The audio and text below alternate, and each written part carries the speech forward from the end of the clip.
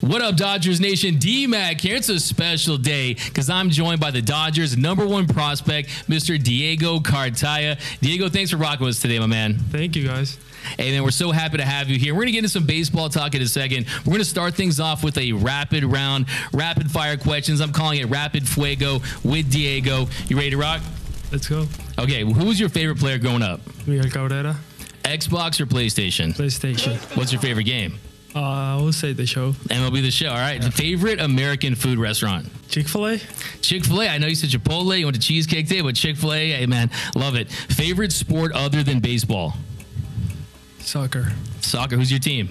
I like Barcelona. Barca. I love it. Favorite TV show? The Office. I like The Office. Yes. Who's your favorite musical artist? Bad Bunny. Bad Bunny. Hey, the All-Star game, I don't know who got bigger cheers. It was either you or Bad Bunny. It was pretty close. Bad Bunny for sure. It was pretty close. I love it. Favorite player to watch in the league that isn't a Dodger? I like to see Trey Turner. Like, he's fast. Trey Turner got those slides. Yeah. He's fast. Okay, so you're stuck on a deserted island with one of your teammates. Who would it be? Miguel, for sure. Miguel. Yeah. You guys have a good time. Okay, what is going to be your big league walk-up song? I don't know yet, but I want to play something like who represents, you know, where I'm from. Probably some Latin song from Venezuela. I don't know. That's awesome. Okay, last one here on the rapid round. Most famous person in your phone? I would say Gratero.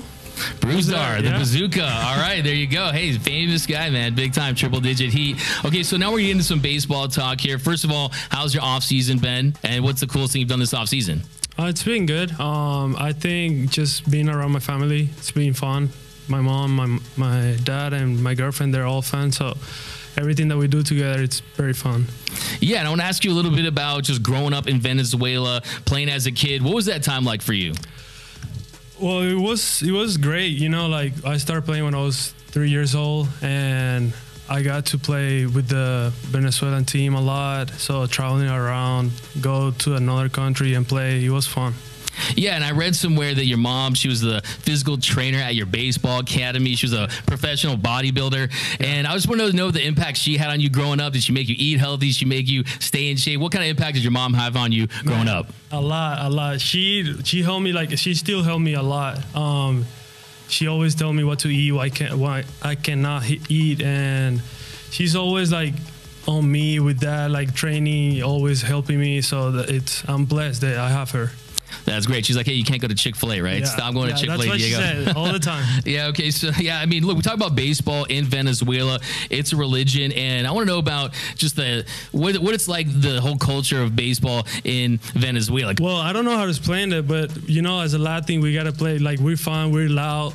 We just have to represent that, you know? So I don't know what can I say about it, but it just...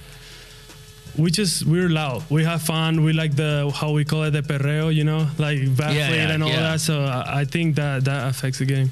Yeah, and I was just going to ask you about that because I was at the game where you had the grand slam and at Rancho, and the first thing that stood out to me was, one, the sound of the ball off the bat, and then two, how far that thing went. I'm pretty sure it's still out in orbit. It hasn't landed yet. Was that your welcome to professional baseball moment? Was that the moment that really was the most special moment of your career so far? Yeah, for sure, it's one of my highlights.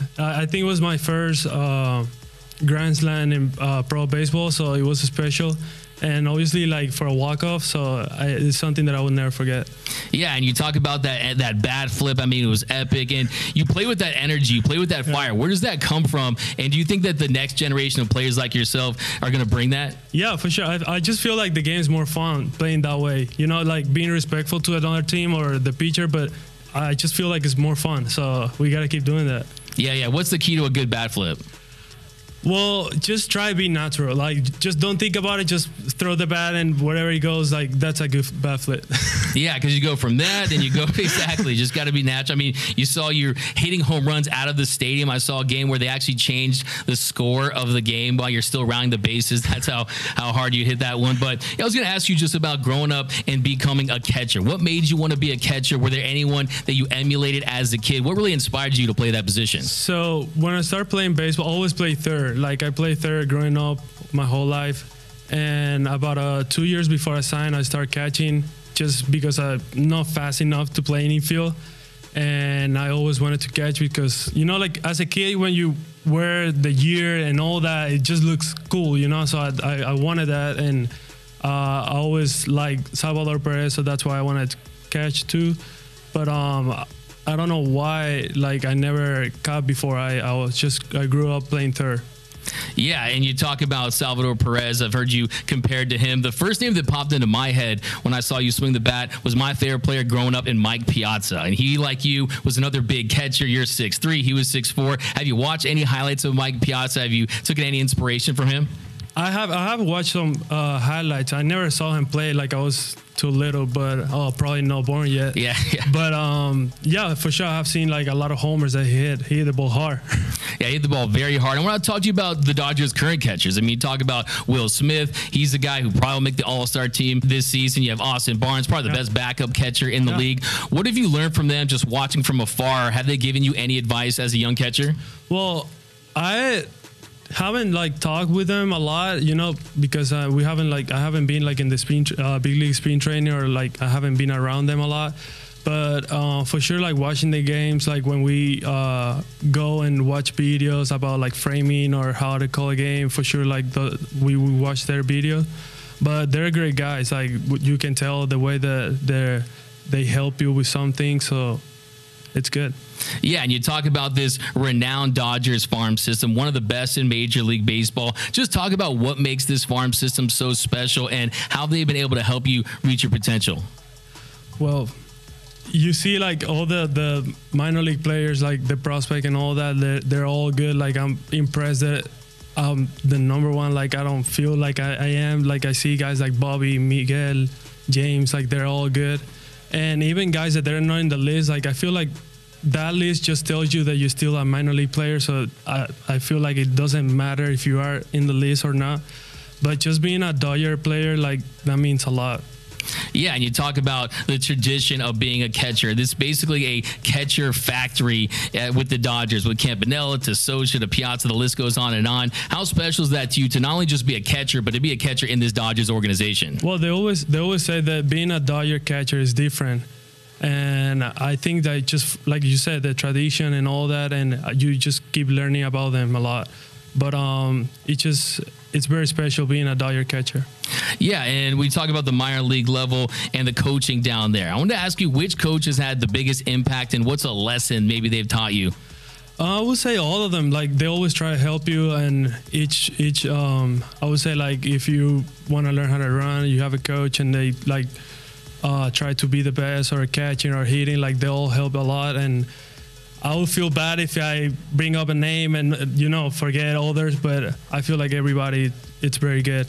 Yeah, I know they're all elite at what they do. And then we talked earlier about the MLB Futures game. You had Bobby, you had Miguel Vargas. I mean, talk about that experience and just the emotion of playing at Dodger Stadium in that game. Man, it was so fun. Like I said, like I didn't notice that I was going to play until it happened, you know, like I was excited to play around a lot of good players. I played with Bobby, with Miggy, and it was such a good experience. Like I was so excited, and I'm happy that I played there. Yeah, I know it was such a great weekend. Like I said, when I was telling my friend, I was like, hey, I don't know who got bigger cheers, Bad Bunny or Diego Cartaya, because Dodger fans were loving you in that game. And I want to ask you about Bobby Miller. You've caught Bobby Miller. Yeah. You're the #1 prospect. He's the #1 pitching prospect in the organization. We'll talk about his talent, and do you think he can be a future star for this organization? Oh, for sure. Like I'm so glad that I have to face him. Well, yeah. I face him in the spring training, but I'm happy that I don't have to face him playing on another team. He's so good. His stuff is very good. He's a great guy. You know, the same with Miggy. Like, they're both really good. Yeah, and then also, Miguel Vargas. He's another guy that he's going to get a great opportunity this season. Do you think he's going to grow into being a star for LA? Oh, yeah, for sure. 100%. Yeah, Miggy does it. That hit tool is ridiculous. And I also want to ask you about one more player in Gavin Stone. Gavin Stone, he's had a meteoric rise through the minor league system. Yeah. Talk about his pitch repertoire, what it's like to catch him. Well, we played together last year in Rancho, and he deserved it. Like, he works hard. He's very smart, and that's a guy with a lot of talent. Like I said, like I'm happy I don't have to face him either. But he's great. He's going to do very good. Is that the best changeup you've ever seen? Well, I would say him and Pepio. They both have pretty good changeup. Those are some it's hard to hit it and it's hard to catch it. Hard to hit and hard to catch it. Yeah, no, elite movement on those changeups is ridiculous. Yeah. And yeah, I was going to ask you also about some of these players that are currently in the league with this Dodgers team and what it would be like to play in this organization. You're not far away. You're really getting close. At some point, you're going to get that opportunity. What's that going to be like to make your Major League Baseball debut? Man, definitely like a dream come true. You know, like that's my dream. Since I started playing baseball, I just want to play in the big leagues, and if it win a team like the Dodgers, is very exciting. Yeah, and I just wanted to bring up a picture of you from back in the day because you stepped onto the scene, the #1 international prospect back in 2018. Whoa. What goes through your mind when you see this picture? It feels like it was a long time ago, but I remember that day. That was probably one of the best days of my life. I was 16 years old. Look at those braces. Killing it with the braces. You got the tie on. Wow. Hey, you're killing the game. What would 21-year-old Diego Cartaya tell 16-year-old Diego Cartaya? Man, just keep working hard. Just work hard. Yeah, keep working hard. I want to talk about that work ethic because a lot of people talk about your work ethic and how great it is. They talk about your baseball IQ. Where do you think that work ethic comes from? I would say my mom and my dad, like, they didn't play like any professional sport, but I saw them like growing up how they were with their jobs and all that, and that's something that you learn like growing up. Yeah, and in this picture, of course, you were the #1 international signing. You're the #1 prospect for the Dodgers. You're the #8 prospect in all of Major League Baseball. What is it like to deal with those expectations? How do you manage the pressure of being the top prospect? I don't feel any pressure at all. I just keep playing, having fun. Like I said, I think that being a prospect just means that you're still a minor league player, and that's not my goal. That's not any of those guys' goals. So just gotta keep playing, and when you become a Hall of Famer, that's where you can feel that pressure or anything. Yeah, exactly. I want to talk a little bit about this 2023 season that you have this year and kind of the improvements that you're focusing on. When you talk about defensively as a catcher, is there anything that you're focusing more on this season that the coaches have been kind of working on? Yeah, my blocking. I want to get better at it and definitely keep working with the pitchers, like know how to use true media and game planning and all this stuff. It's a lot of info. You have to know how to use it. And I would say that, and the defense basically like blocking and framing. Yeah, and what's the biggest challenge going from low A to high A and just kind of going up through the ranks as a catcher defensively? What has been the biggest challenge? I think like it's easier. I don't know why, because I feel like guys in high A, they throw hard, but they throw everything like closer to the strike zone. You know what I mean? Like when you play in lower levels, like pitchers are more wild. So I just think it gets easier in that side, but like saying like calling games and all that gets a little bit harder. Oh, because you got more guys in the lineup that can do damage. I'll wait till you see Kershaw's command one day. You're gonna love it. Oh, but yeah, no, you talk about making those improvements behind the plate, and how about offensively? We know you have that prodigious power, that swing. You hit the ball hard, you lift the ball. What are you focusing on at the plate this season? I want to have quality at bats. I want to strike out less. Just put the ball in play, you know. I don't have like numbers in mind. I just want to go there and have a good at bat every time I go to the plate.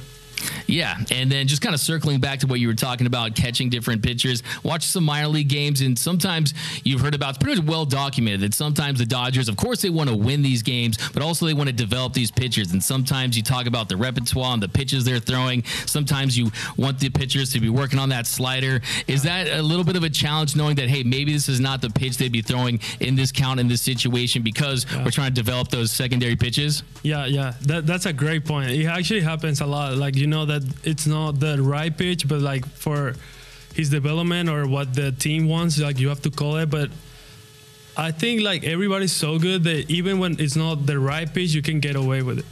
Yeah, exactly, right. I mean, they have filthy stuff, right? Yeah, they can get outs and get swing and miss with any pitch.